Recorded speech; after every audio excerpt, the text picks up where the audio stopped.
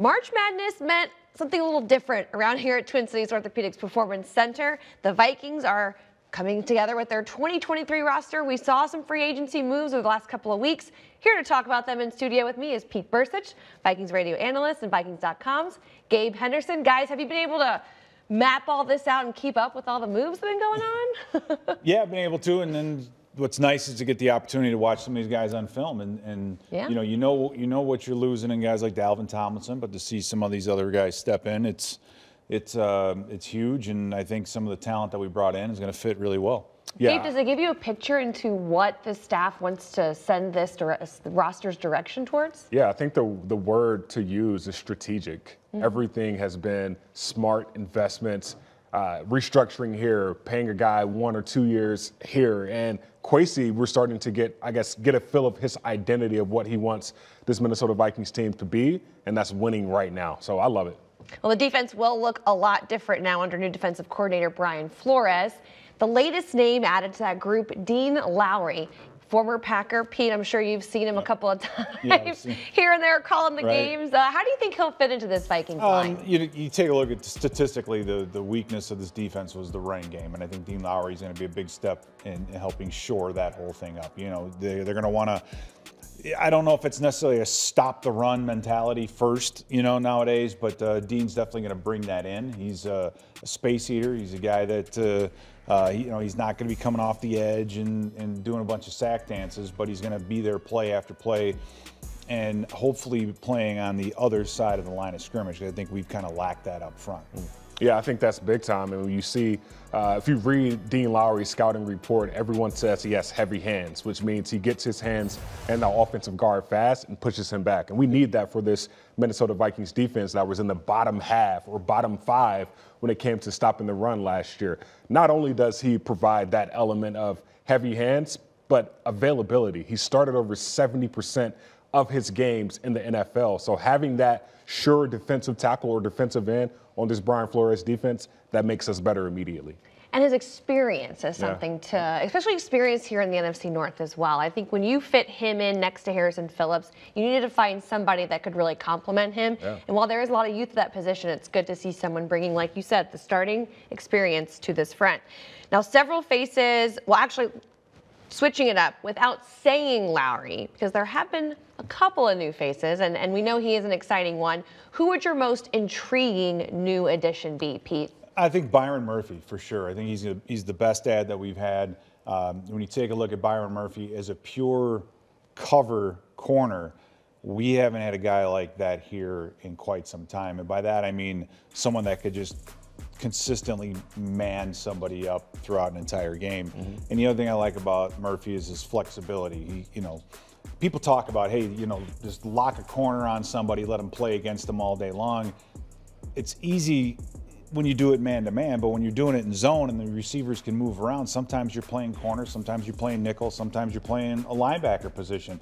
And Murphy's shown that on film. He's very, very smart. He knows how to fit in the zone coverage side of things, because if you just line up that way, then the quarterback knows right away it's man-to-man, right? I got Justin Jefferson on the inside, and there's Murphy, so it's got to be man-to-man. He fits in the system very well. He's physical when he needs to be, but I think from a pure just talent coverage standpoint, we haven't had a corner like him here in a long, long time. Yeah, I would just sum it up into 3 words: youthful, explosive, versatile. Youthful, the guy just turned 25 early this year. He's already got the fresh legs under him still. And then explosive, he can play inside, outside. He ran a 4.4 at the combine. And then his game speed is just something that doesn't show up on the stat sheet. And then my last thing is just versatile. When you look at just him playing, he can play nickel, he can tackle, he can play outside. If you need him at safety, he can do everything you need him to do. I think that adds so much value to this Brian Flores defense and making this Minnesota Vikings team good this year. Yeah, he was the piece a lot of fans were looking for when they announced Brian Flores as the new defensive coordinator. I do like the intriguing addition of Josh Oliver in the tight end room. I think everyone was a little shocked at first, and Gabe, we've talked about this in the podcast. An offensive signing right out of the gate, like panic button, not so fast, because you need to make sure you shore up your run game issues. He is known for his run blocking, and that addition to me, I think, really stands out as to making this whole offense run. It is, and it is, and in this day and age of the NFL, where you see a lot more of the 3-4, or if you do see a 4-man front, they call it a wide 9, or you put the defensive end outside the tight end. That's the mismatch that they're looking for, right? When you play a 3-4, it's a physical style defense. Your outside linebacker has to win against the tight end blocking 100% of the time. Well, now if you've got a tight end who can actually hold his own and take care of some of these defensive ends, take care of some of these outside linebackers, now you really, I think it doesn't matter who's at running back as much as when you have a guy like that in this offense with the 3 wides as much as we do. That tight end position in the running game becomes extremely important. So it's not just that, but it's again, the defenses that we're seeing. So you need that physical presence at that position, and it's really going to help out the running game. For sure. We've seen a lot of new additions, but let's talk about some of the ones that are coming back to Minnesota for another season. Gabe, what is your favorite re-signing so far? Favorite re-signing so far is Alexander Mattison. He's been available back. You know he can tote the ball when he gets the opportunity. Every single game that he started in those situations, he's either had 50-plus yards. His last couple of games that he started against the Detroit Lions, he had 100-plus yards in both of those games. When given the opportunity, Alexander Mattison will succeed. He's already a good locker room guy. We're not sure what this running back room is going to look like this year, but the fact that Kwesi Adolfo-Mensah said, Alexander Mattison is our guy. We want him in this locker room, on this team, in this meeting room. That says a lot for what his future could be for this Minnesota Vikings team. He's also such a contributor on special teams as well, which is great to see. And Pete, your favorite re-signing? Well, it's not Madison. I'll say, I'll say not Alexander Mattison. The one guy that I'm glad we brought back was Kairos Tonga, and mainly because he wasn't really anywhere, and then he shows up and he starts producing, and you see some production out of a guy. I like that. I like he's on the ascent, even though he's not a rookie, so to speak, or a very young player.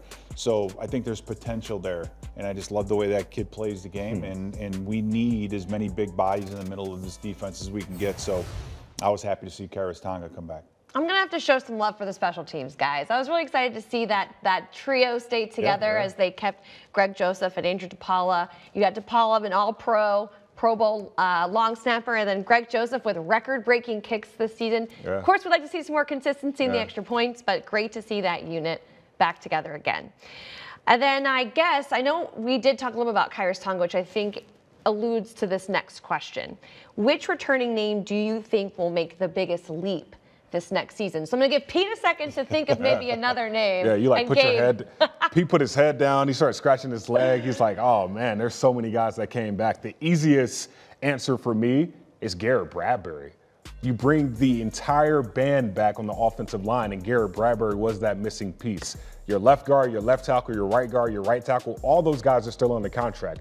Going into this offseason, I was like, well, do we have to address center via NFL draft, or do we just get a guy in free agency and we have to, I guess, build him up to learn the system? The fact that you bring Garrett Bradbury back, coming off of his best season as a Minnesota Viking, that only gives him that much more added juice, not only to block for Kirk Cousins, but to be back with his guys. So I'm a big guy of unity and community, and I guess that offensive line room is going to be back intact. So Garrett Bradbury, so happy to have him back. I'm going to give you a couple names. I think first off, Brian Asamoah. With the way the team stands right now, through the draft, he's the starting linebacker. So I think because of that fact, he's going to show. He could show a lot of great improvement, and I think he's done that. He started out as a special teams guy, and by the end of the season, he was getting in there in certain packages. So I love Brian Asamoah. I hope I would love to see him take that next step and be the starter there.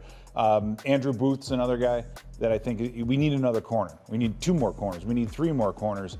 Andrew Booth, due to injury and some other things, didn't show a lot, wasn't able to show a lot last season. And finally, KJ Osborne, because he might get his chance to be the number 2, depending on how the draft goes, but he might get his opportunity to be the number 2 receiver. And if that's the case, then he's going to have a lot more attention, a lot more passes thrown his way, and could have a really, really big season. A lot of youth on this team, ready to take that big step. And speaking of youth, the draft obviously coming up in a very short time, really. Yeah. I mean, I feel like Tomorrow. we're blinking, we're like, it's like a month away.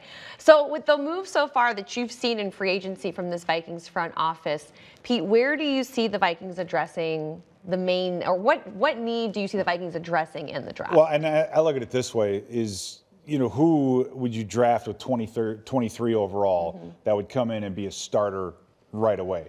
I think the linebacker position is one of them. The corner position is another. So I think, those two spots, you need some bodies. Interior defensive line, I think is another opportunity. If you get a first rounder in that position, he's the right guy, then he might come in and start on day one. I think offensively,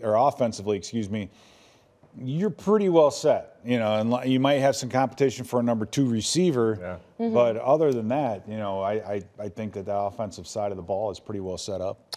I think the Vikings have done everything that they could do to go best player available in the draft so far. So if there's a wide receiver there, I'm taking him. Why not? You see all these other teams that are making these big moves or having these explosive offenses. They have a solid wide receiver 1, a solid wide receiver 2, and a 3, and then the tight end. So Kevin O'Connell, we know he wants to throw the ball. In LA, he threw the ball, 60, 70 times a game? Last year, he threw the ball 60 times a game. Why not go wide receiver? Yeah, you probably do need a cornerback, but Byron Murphy, you got the ascendance of Andrew Booth Jr., and then the other guys in that room. I think best player available is the way the Vikings should go in the draft. I'm going to have to throw a little wild card out for you guys. Don't say special team. No, I'm joking. That's all right. No, not that predictable. When you think of this offense, Kirk Cousins is the guy. He is the quarterback. What happens down the line? I don't think the Vikings have seen very often a quarterback in that room that they've brought up and is now the starter and is for years and years. And that's something that you get really lucky with when you take gambles in the draft. There's a guy by the name of Will Levis who has a big arm. He's got playmaking ability. His offensive coordinator is familiar with Kevin O'Connell. You can draw your own suspicions between just those connections alone. If you go up, try and get a guy, he's under Kirk for a few years, maybe that's a dice roll you take a gamble with. It's just a little wild card. Because I do agree with the defensive. Yeah, but I don't disagree with you on that. No. I mean, have it's a just guy. where you want to go with it. Yeah. Right. I mean, Kirk's 35, so the Kirk succession plan has to be in the back of those people in leadership's mind. What are we going to do if this happens with Kirk? Yeah. What are we going to do if this happens with Kirk? So drafting a guy, I mean, at the first round or the third round, that should be a possibility or an option on some of those guys' mind. And the other point I think with all this is the experience. I mean, we've drafted quarterbacks here in the past; they haven't all worked out.